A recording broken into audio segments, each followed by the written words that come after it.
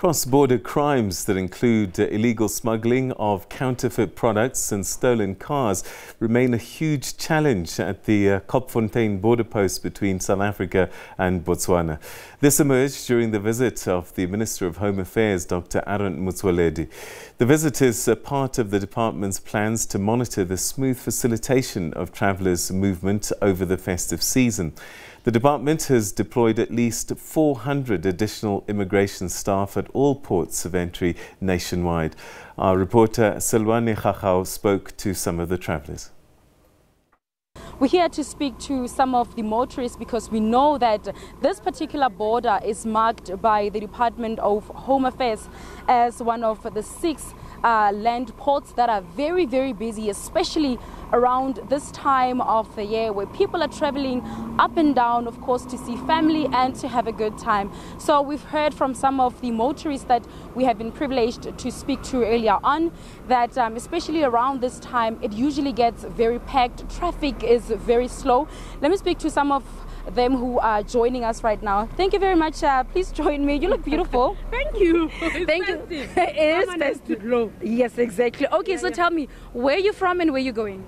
I'm from Botswana. I just came to the border. I'm going back to Botswana again. Okay, so do you usually use this border? Yeah, I do. Okay. Monthly. Monthly. So on a normal day, how is traffic like here? It depends. Normally, if it's month end, you are likely to find more people crossing to South Africa. But right now, it's festive. More people are likely to cross to South Africa, more so that you know how Botswana are. Payday and festive mood, they are going back to South Africa, our neighbors.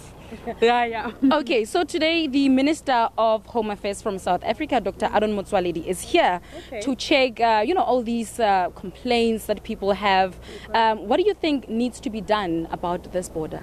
I think so far so good, but I think what needs to be attended is likely when it's raining or it's sunny.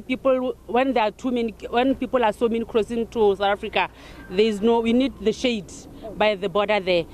Imagine when it's raining, then you've got you just sit on your kite till the rain goes down. But so far so good, I guess, yeah.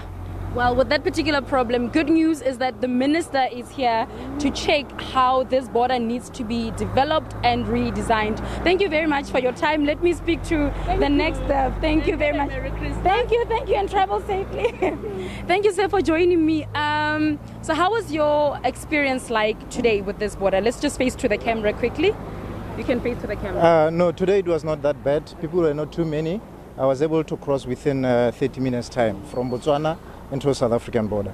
Okay, but usually on a regular day, how is your experience usually like with this border? Sometimes, especially when it's too busy, the experience is very bad because we can wait here for even more than an hour, especially in the South African border. And then when you get into Botswana, the Botswana border, we wait for even more than 2 hours or sometimes. It's bad. Yes. Right. So in your view, what needs to be done to improve the service here and traffic? Yes, I think probably somebody could say that especially during peak times, offices can be, the staff can be increased, or maybe extra offices so that we can cater for the people who are coming in large numbers. Yes. Well, thank you very much. Travel safely and Merry Christmas to you and your family. Thank you very much. So these are some of the motorists that are here traveling across the Kopfontein border between South Africa and Botswana, saying that they would like to see the service here being improved and for traffic to flow much faster and smoothly in future. For now, studio, it's back to you.